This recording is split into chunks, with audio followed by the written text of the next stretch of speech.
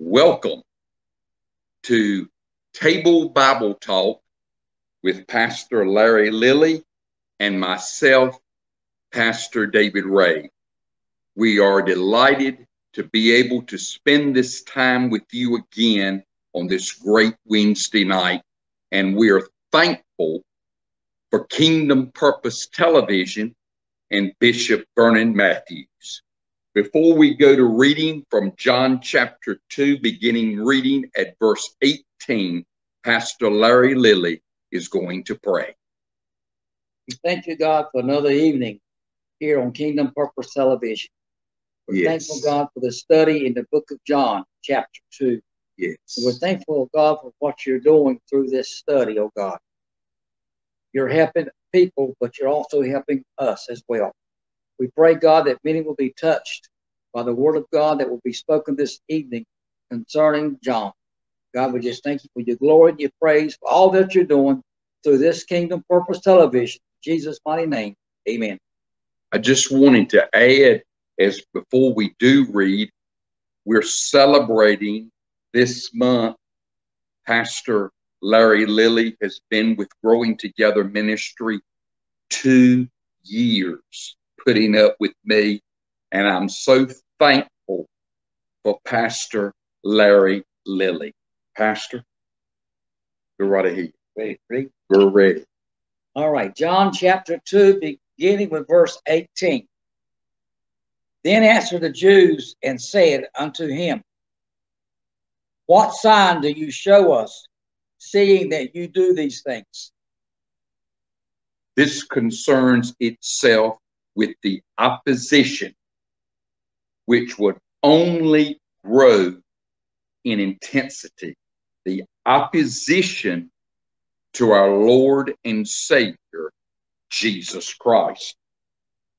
The proper translation here, what sign do you show unto us that you are the Messiah, seeing that you do these things? Pastor Larry, concerning that?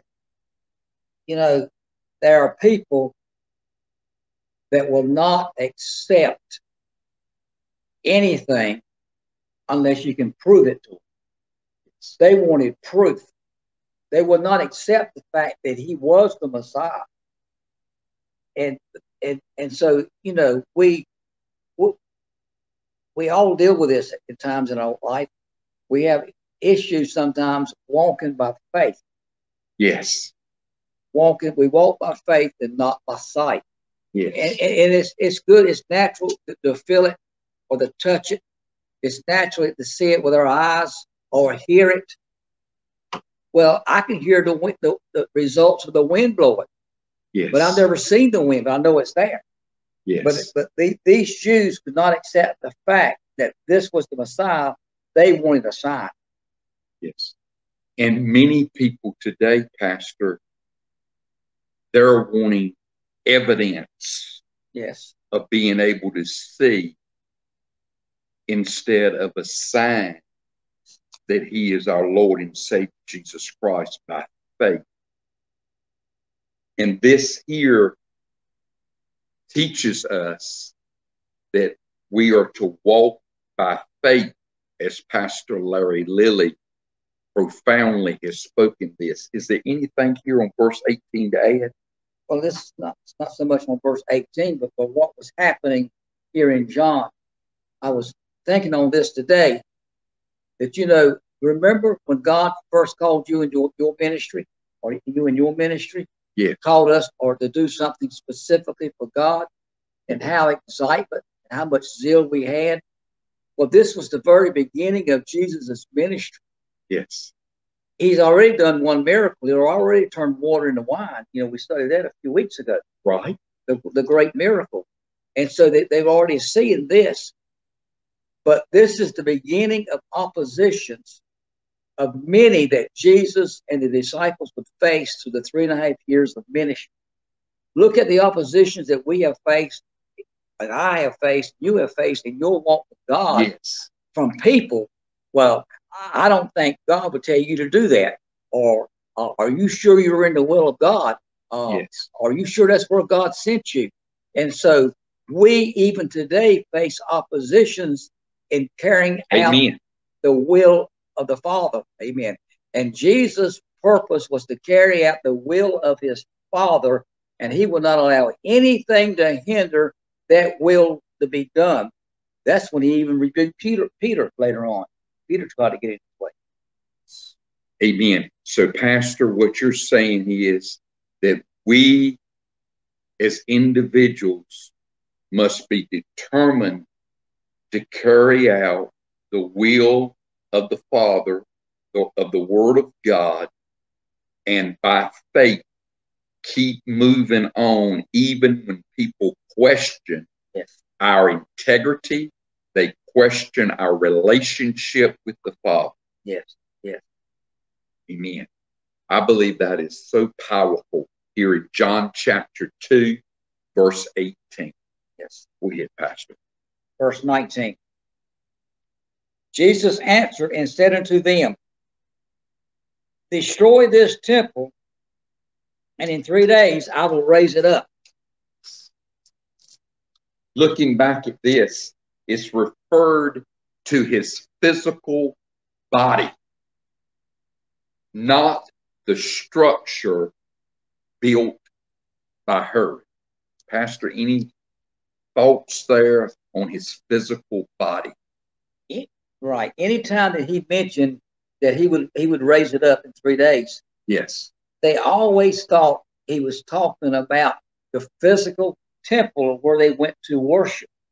But he was talking about his flesh.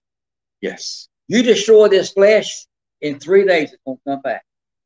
And that's exactly what happened when he was crucified. 3 days he resurrected back from the grave.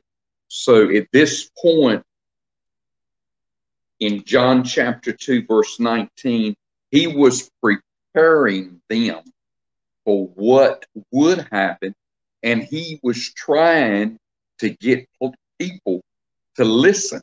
Yes. And that's what we're doing, Pastor Larry. Right. We're trying to get people to listen to the Word of God because we have a soon coming King. Amen. The other part here, he speaks of his resurrection and exactly when it would be 3 days after his death. Yes, yes. And, even 3 days after his resurrection, and when the women came to the tomb and found that he was missing or he wasn't there. Yes.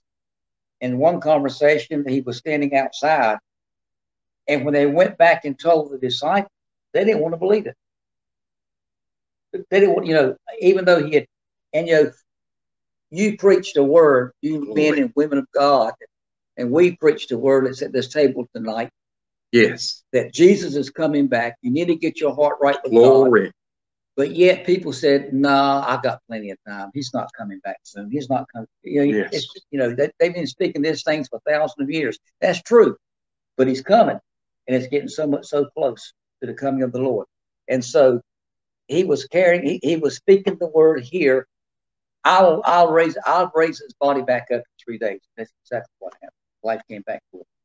Amen. And the witness is the Word of God that you're reading with us right now. You are watching Kingdom Purpose Television on this great Wednesday night with Pastor Larry, and I'm Pastor David, and we're with you at 8:30 p.m. every Wednesday night Eastern Time. And we're so glad you're with us tonight. And continue, Pastor. Verse 20 was what we've been discussing a little bit earlier. This is what it says. Then said the Jews, 46 years was this temple in building, and will you rear it up in 3 days? Yes. What a question. The last statement is spoken in sarcasm. Yes. He said, you destroy this temple, I will raise it in 3 days. They were looking in the natural. Yes. They were looking to this building that was built. Glory. It took 46 years to build this temple, and you're going to raise it up in 3 days? Yes. Even if the temple was Preach. destroyed, Jesus can still raise it up in 3 days. Hallelujah. He can put mortar to mortar, block to block, board to board, or whatever it takes to put the building back in order. Because he can do anything and everything. Yes. And we need to stop looking so much at the physical, Pastor, and look at the spiritual. Yes. What is not seen, glory to the Father, Son, and Holy Spirit, is what is important. Exactly. Verse 21. But he spoke of the temple of his body. This is said after the fact. However, when he originally made this statement, more than likely he pointed to his body, but still they would not have understood his meaning. Amen. So in his gesture, if you can see my hands, he said, destroy this body in 3 days, and I'll raise it back up. Yes. But they still look in the natural at the building. Sometimes we look in something so narrow, like a horse's bridle. A horse's bridle will keep you looking to the left, to the right. You just have to look straight ahead. And they were so narrow-minded looking on that one building, they really was not comprehending what he was actually saying. Yes. And I think here in verse 21, we need to keep in mind as believers, we are the temple. Yes. We are the temple of the Father, Son, and Holy Spirit.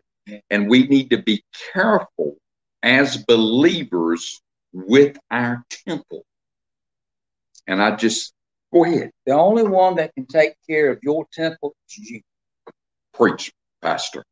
Not your wife, not the first lady of your church, yes, not the deacons.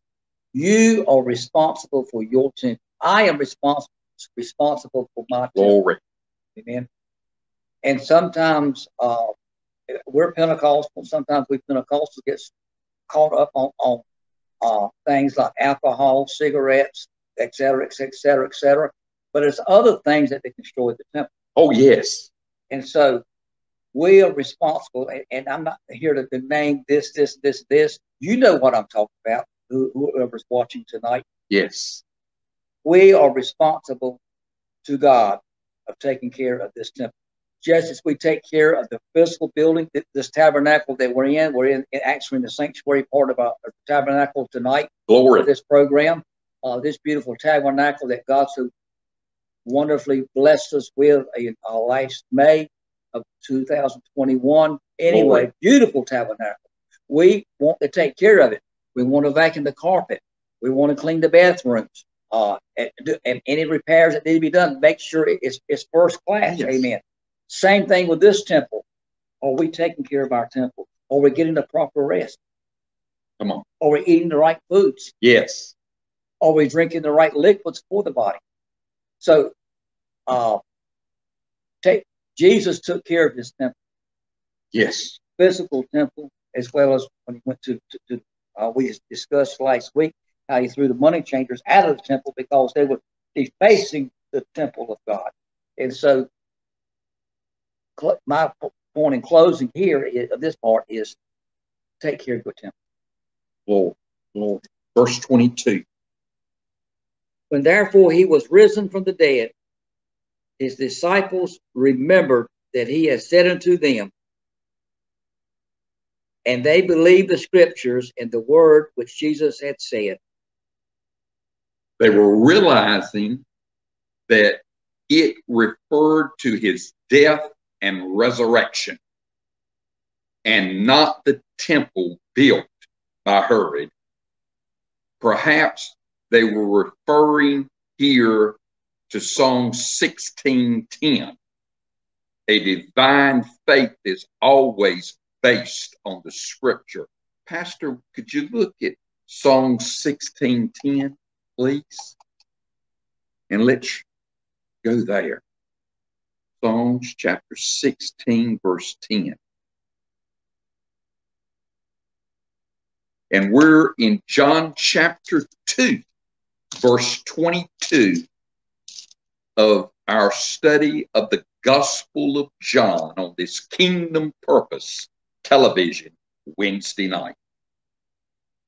Psalm 16:10 says, "For you will not leave my soul in hell, neither will you suffer your Holy One to see corruption." The notes there, Pastor? Pertains to paradise and not the burning side of hell, as some teach. Jesus never went to that place. The latter part of the notes. Christ saw no corruption in the grave, simply because he atoned for all sin. Therefore, there was no doubt about him being raised from the dead. Yes. And we all must believe the scripture. Yes, yes. We must read the scripture daily. We must verbally quote the scripture daily. And we must pray daily. And our faith in the Father, Son, and Holy Spirit will increase. Verse 23, Pastor. Now, when he was in Jerusalem at the Passover on the feast day, many believed in his name when they saw the miracles which he did. It speaks of the same time in which he had cleansed the temple. Pastor speaks some on this cleansing of the temple. Cleansing the temple was when he went out there and run those that were gambling at the doorsteps of the temple. He cleaned it out. And that's what we do with our word. The word of God cleanses the temple, if you will. Lord. Those that's in the house cleanses this temple. Amen. And back to the previous verse when he made a comment that his disciples knew which temple he was talking about, that his body, his fleshly body. And if you are really following Christ into the Word of God, then you'll know when God is speaking and when things, when you need to move and do whatever God's called you to do. Yes. The religious leaders, the Jewish leaders, if they were spiritual where they should have been, yes, they would have known what temple he was talking about.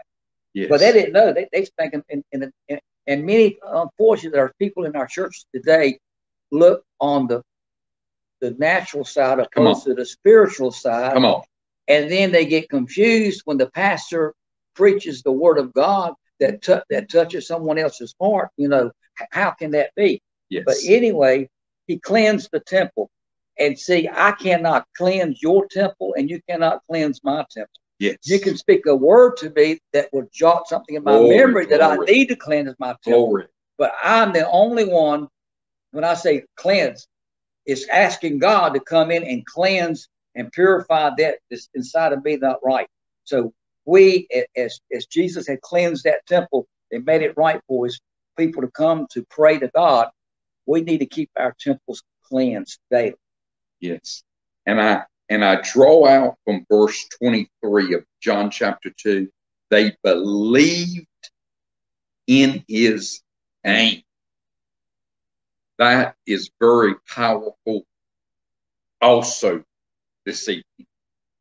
Do you believe in his name, brothers and sisters that are watching and will listen through podcasts through Growing Together Ministry? Do you believe truly in his name? When you believe in his name, miracles can happen. And miracles did happen, Pastor. They believed in his name, the latter part of the verse, when they saw the miracles. Miracles still happen in the churches today. Glory. Pastor, it was a couple weeks or so ago on a Thursday night that a man's hand got touched. Remember? Glory, yes, yes. And then there's another man the Sunday before that in church that got liberty and got free. Amen. And the Thursday night, the man's hand got healed. The one that said he got free on Sunday gave his heart to God. Glory. That's the miracle. That's miracles. And that causes people to believe, amen. If they got weak in their faith, or they got kind of shallow in their walk with God, that will encourage someone, amen, Hallelujah. Amen, and believe what Jesus is actually saying, amen. They believed when they saw the miracles, say, praise God. Thank God for the miracle. Thank God he still does miracles today, praise God. And he's still saving and healing and delivering, amen, and setting free. And I also believe, Pastor, another miracle took place on our this past Sunday service, where the man a grown man, had never read the Bible. Yes, sir. He had never read the Bible, and he stood up and testified, yes, that he now knows how to read the Word of God. Praise a grown man. Yes. And he said, I can now follow you, because at first I didn't know what in the world you were doing. You Yes. were moving too fast. Yes. But now I can follow you. you. Glory. Hallelujah. Praise God. So the acts of the Father are taking place right here in Lewiston, Woodville, North Carolina. Hallelujah. Verse 24, Pastor. But Jesus did not commit himself unto them, because he knew all men. Means that he paid little attention to their praises, which were occasioned by the miracles. Their faith was a shallow faith, and was routed not necessarily in the scriptures. And I want to stop there. I don't need to have a sign of a miracle, yes, to know that the Father is real on this Wednesday night. That's right. Pastor Larry does not need a sign or another miracle. As long as we live, we feel the presence of the Holy Spirit in our lives right now. And this verse moves in that we need to concentrate more on the scripture than we need to be concentrating on the miracle. Amen. Amen. Amen. Anything else here? Verse 24, Pastor. Concentrating on the Word of God. The Word of God is what brings the miracle. Yes. Preaching and teaching the Word of God brings miracle. And we're great when we see that great miracle, that the eyes open, or the lame walking. That's great. But we got to focus on the scriptures. The scriptures is what caused that to happen. Amen, Pastor Larry. And we pray tonight that your faith is not misplaced. Yes. Get into the Word of God right now. That's why Pastor Larry and myself are going through the Gospel of John on this table Bible talk, because most people are not reading the Word of God verse for verse. They're picking a few passages or a few verses from a passage of Scripture, and that's all they're doing. Ladies and gentlemen, brothers and sisters, we're going through the Gospel of John, taking you verse by verse and explaining each verse. And this is wonderful and great teaching to the new believer and the believer that is been in the Father for 20 years. Pastor? You know, just reading a little bit here and there is very, very dangerous. I'll give you an example. Preach. I can show you a scripture where it says that Judas went out and hung himself. Oh. Then I can show you another scripture where it says, go and do thou likewise. Glory. Yeah, if you take those scriptures out of context, I'm telling you to go out and commit suicide. So that's why it's important to take every word that's written in the Bible, all of it together, not just certain portions out of context, because it'll lead you astray and it'll damn your soul. Yes, yes, yes. Pastor, verse 25. Yes, we ended this tonight. Yes. And needed not that any should testify of man, for he knew that what was in man. It means that he alone properly delivered the true nature of man. Yes. The true nature of man. The Father knows the inner workings of our life. Amen. Pastor, speak on that. You know, I've known my wife for many, many, many years. We've been married. Yes. And she knows me inside and out. I know her. But I don't know her like Jesus knows her. Preach. And she don't know me like God knows me. He knows every avenue Hallelujah. of Larry Lilley, praise God. So no matter how much you think you know somebody, Jesus knows you more. He knows everything about you. Anything that you have hid, he knows it's there. You can't hide. You may hide it from the pastor, may hide it from someone else at the church, or your spouse, or family member, or friend, or even your boss.